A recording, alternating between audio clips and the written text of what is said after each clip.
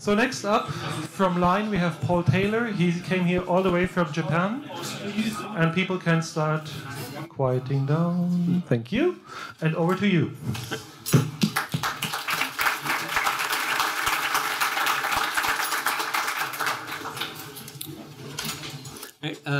Thank you. It's nice to be here. So my name's Traylor. I'm representing LINE from LINE Fukuoka. And I'll be presenting on Prometheus as an internal service. I think whatever as a service is a very popular title, so that's what I went with. So quick self-introduction. When I was in high school, I wanted to make video games. I thought that sounded fun. Ended up being a lot of work. I decided I'd do something a little bit easier, like web development, internet stuff. So probably like a lot of you went to university, studied computer science. After that, I moved to San Francisco. I thought that would be a fun challenge. The first job there, I primarily worked with web development, so some PHP, that kind of fun stuff. My second job, I transferred more into operations, so building and packaging and deploying our software. I've now been at LINE Fukuoka for about a year now, and my current focus is in improving our monitoring setup and improving monitoring. So what is LINE Fukuoka? Because LINE's very popular in Japan, maybe not quite as popular elsewhere. So LINE itself is a messaging application, probably similar to a lot that you're familiar with. And what LINE Fukuoka does is we build a lot of other apps sort of along the LINE family brand. So a recent one we've done is LINE Creator Studio. So you can make stickers of your pets, of your family, your friends. We have something called LINE Fortune. So you can get your daily fortune told, talk with different fortune tellers. It's very popular. We have some survey tools, so tools that companies can easily survey their users, part-time job searching, and just many other services, mostly targeted at Japan right now. And so as I said, my current responsibility is monitoring. So last year, my colleague from Tokyo came and introduced a tool called Promgen, a Prometheus configuration tool. So in the following year, I rewrote that in Django because I wanted to have a little bit better ORM. I wanted the Django admin for free. It's all there on GitHub if you're interested. But my main role is to continue to develop that and to migrate a lot of our legacy monitoring to Prometheus. So part of that is installing the various exporters, making the playbooks to install them on various servers, setting up the Prometheus targets, so what is Prometheus going to scrape, and then configuring different alerting rules, so when do you know that there's a problem. So our environment looks kind of like this. So we have multiple Prometheus shards, each one typically 2 Prometheus servers, so we have some HA there. Each one scraping lots of different targets. We have Promgen, which is managing the configuration file. And so Promgen will set up the Prometheus configuration, reload Prometheus. Prometheus will scrape targets, send messages to Alert Manager. So we found Alert Manager was difficult to use sometimes, so we actually route the alerts back through Promgen. And I'll go into that detail a little bit. So looking on the Prometheus side, we have Promgen managing the configuration file. Usually there's pairs of Prometheus in a cluster, handles the reload. And we have Grafana querying, but maybe people that have a lot of Prometheus servers know it can be very difficult to find which Prometheus server my metrics are on. So implemented a little bit naive, but a simple proxy so that Grafana will query Promgen, and Promgen will query each of the Prometheus servers and return the result. And so since we don't use any of the standard service discovery mechanisms, we're using the file discovery mechanism. And we use Promgen to write a configuration file to the disk, and then we use the relabeling configs, similar to something you'd use with Kubernetes or console, to assign the specific targets to that shard. So then on the alert manager side, again, we had a little bit of trouble building very large alerting tables directly in alert manager. So since we already have a list of our grouping, we tend to break things down by service and project. Since we already have those groupings within Promgen, we found that it was much easier to route our alert messages through Promgen and then to the director notifications. However, if Promgen goes down, then you're kind of in trouble because, well, that's as a point of failure on your alerting pipeline. So we also have some backup rules in place so that we can redirect around that. Also, Alert Manager doesn't really have a history of alerts, and I don't know, probably a lot of people have their email for their history, but I get a lot of email and I tend to delete a lot. So we throw a bunch of those into a database as well. And so our Alert Manager configuration looks kind of like this. So by default, we route everything through Promgen, and we group by service and project, service and team kind of thing. However, anything that matches our alert manager job, so any alert manager alerts and such, we will route directly to email or directly to us so that we have a backup in case something's not working as expected. So as we've been providing Prometheus as a server to our other teams within the company, learned a lot of different things in trying to operate Prometheus. So one of the first questions is, I'm sorry, is that better? Sorry about that. So to scale Prometheus, you often have it in HA configuration, but you have to start splitting it up to scale up. So the question is, where's my shard? And it can be really annoying to go into Grafana trying to find which shard is this service assigned to. So like I mentioned earlier, it's a little bit naive, but what I've done is made a shim in Promgen side. So I proxy the queries back from Grafana, query each of the shards in Prometheus, and combine the result and return it. Probably doing something proper with remote read would be a better long-term situation, and I'm definitely interested in some of the work with long-term storage. And I think there was some talk about Prometheus being able to use other Prometheus servers as long-term storage or as a remote read. So I've definitely been watching that just to see how the development with that goes on. I think some people also mentioned retention. So Prometheus mostly cares about the present, what's happening now, or what happened this week, or I think 15 days ago. And developers also usually care about the present. So what's wrong? What's waking me up at night? But then a lot of times when you're doing capacity planning and when you want to look at historical data, well, how do you handle that? Because Prometheus mostly is optimized against the recent. But the other thing is we wanted to try to use the same query for both the recent metrics and the older metrics, because we don't want to write two of every kind of query.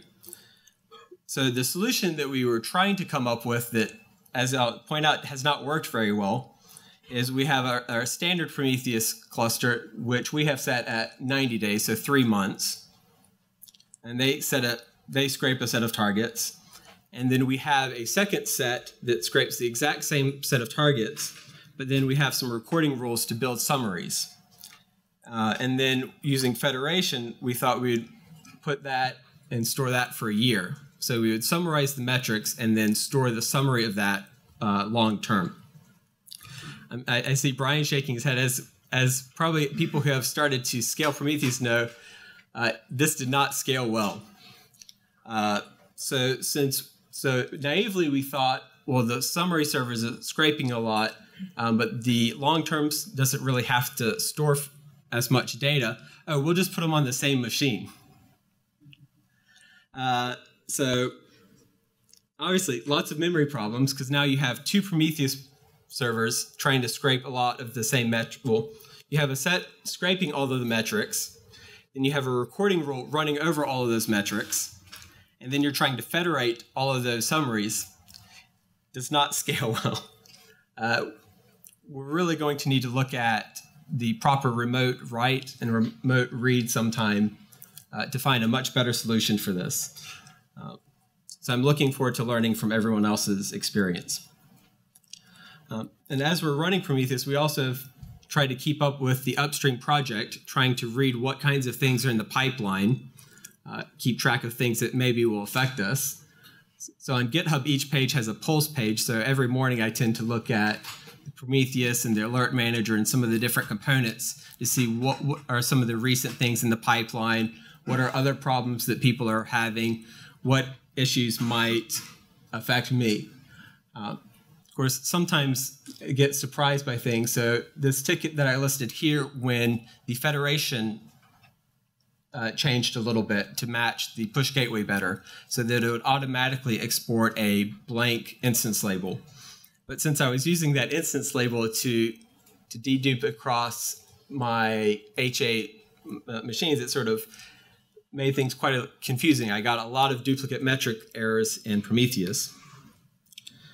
So looking at my query again, I'm basically taking a sum of the scrape samples because I want to sort of see how busy my servers are.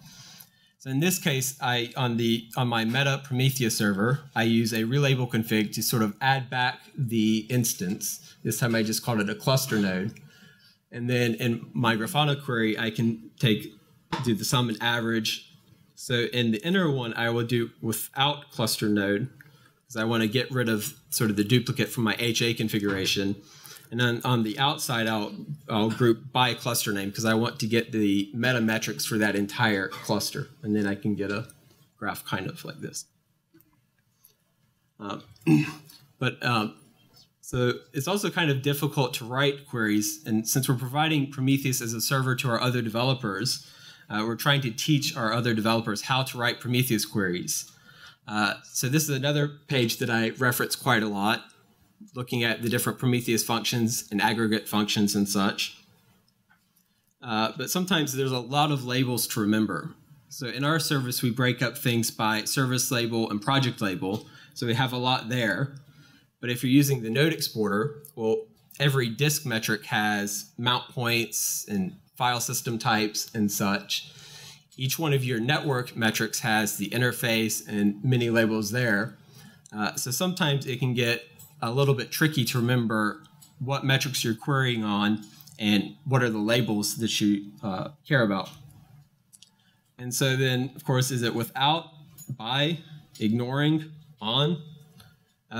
So originally had someone write this query to see if the file system is getting free on a particular instance. But there's a slight problem with that.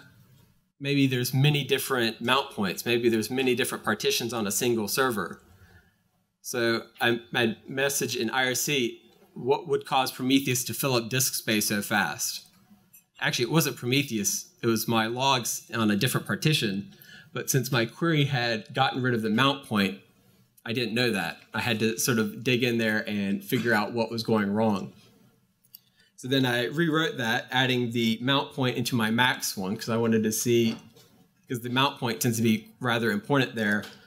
But then now that I hadn't factored out all of my other labels, I decided I wanted to ignore a couple things that for this particular graph I didn't care about. In this case, I don't care about temp file systems and the extra root partition that's there.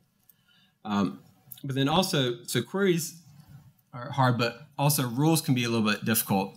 I had a good conversation with Brian. A lot of people want to look at squishy metrics like load average, but does that actually tell you anything? Load average can fluctuate. What you really want is stuff like memory or disk space, things that can't really expand, can't really stretch. Also, Prometheus, in a Prometheus server, all of the rules are sort of a global namespace.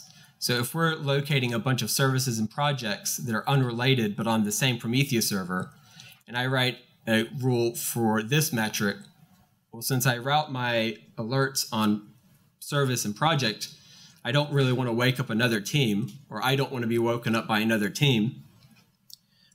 So since we manage our rules through Promgen, and we already know our projects and service, what we did is when we write a global rule, we sort of wrote a sort of macro in there.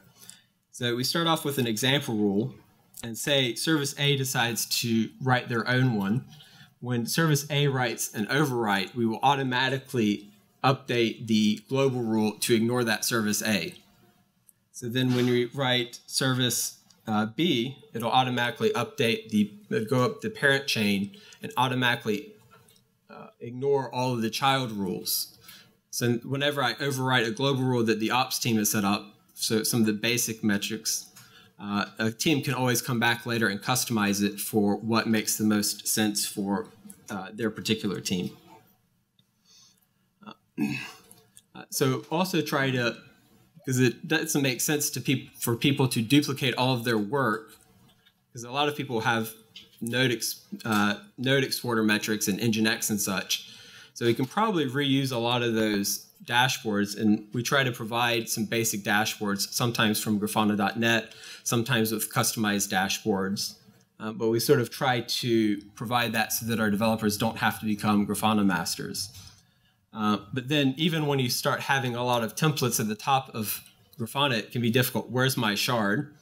Which service project? So we have a lot of templates so you can drill down. But again, what I mentioned earlier, we have a simple proxy that we put in place there. So at least the shard part, which shard is my service on, you can sort of forget about that. And then it's also sometimes a little bit difficult to modify, since we are helping maintain a lot of dashboards for many different teams. If I decide later I want to add a link or navigation to a dashboard, or I want to change the way some of the queries work, it can be kind of tricky. So we're looking at trying to maybe auto-generate some of those dashboards, maybe do a Prometheus query or a query from our Promgen database and be able to automatically generate some of those dashboards. So last year, my colleague introduced Promgen. And so 1 year later, like I said, I rewrote that in Django. It was originally a Sinatra app, but I wanted to take advantage of having an ORM for the low-hanging fruit, and I wanted to take advantage of the Django admin panel for handling a lot of the sort of boring CRUD operations that we're probably all tired of writing. I wanted to sort of work on building a better rule editor. It can be a little bit difficult to understand how to write a rule, and when you're writing a rule, how will it affect things. As we had more developers start using Prometheus in their project and instrumenting things, needed to be able to manage the shards for the configuration. So right now it's quite simple. I'd like to get some better syntax highlighting and such in there. But at the top, I went ahead and put links to all of the Prometheus documentation, because I know I often forget what's the exact function name, how do some of the operators and such work. Put an example query. So you can see here I have this exclude macro. That's something from Promgen side. That's how Promgen knows to read the parent rules and overwrite things. Then, of course, the query editor, which is basically the text box itself, is actually very similar to the one in Prometheus itself. And then just a test button. So even when you're editing the query in our dashboard, you can easily go in there and test to see what metrics are returning. Because again, since we're routing on those labels, if you write a query that discards all your labels, then you can't route your message anymore. So being able to see that, oh, it still has my service and project label that I route on has been quite useful. And then since we do a lot of dynamic, being able to modify the way alerts are delivered, we have a little interface that the developers themselves can say, okay, I want email alerts for this service, or I want LINE, since I work at LINE. So I want to get a LINE notification when something critical comes, but if it's something that I can get to later, maybe I want an email notification. So having a UI where I can modify our alerting targets has been quite nice. But maybe I'll try to build a better dynamically handle the alert manager configuration. But for now, being able to configure it here has been kind of useful. So that's all I have for any questions. Thank you.